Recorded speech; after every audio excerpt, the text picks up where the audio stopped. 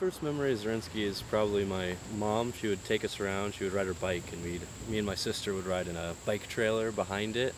I remember looking around and didn't get outside to see much of nature usually, but that was a nice way to do it.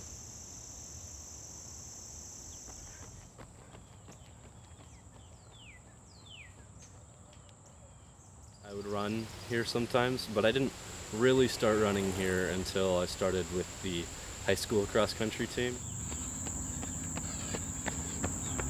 We do certain workouts here that works better. Like if you want to have more hills, more elevation change, you gotta run it on a real sort of outdoor area. You can't do that on a track.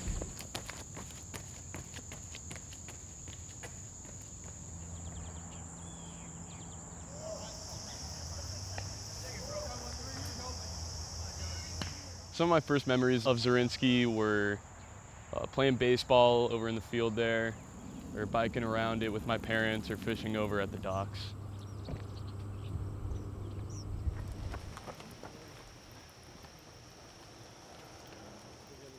On the left. I really like to walk around it in the evening to calm me down. I mean, it gets you moving, and you know, when you don't have much else to do, which we don't in Omaha.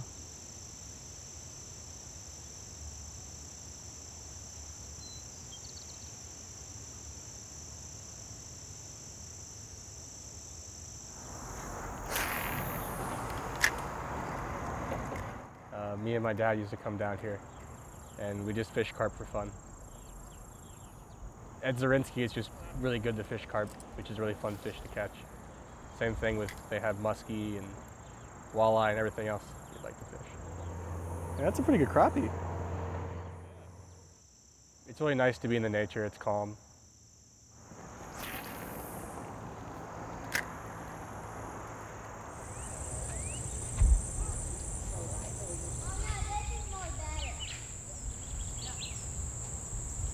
It's a great place to come with friends. It's sort of the open space closest to my house. So if I ever want to do something outside, Zorinsky is the go-to spot.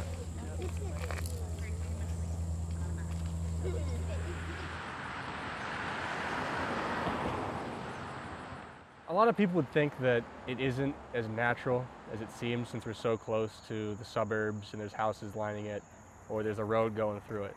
But it is very natural. Sometimes you can only be 5 feet away from the path, you feel like you're in the middle of the forest, and it's just really great.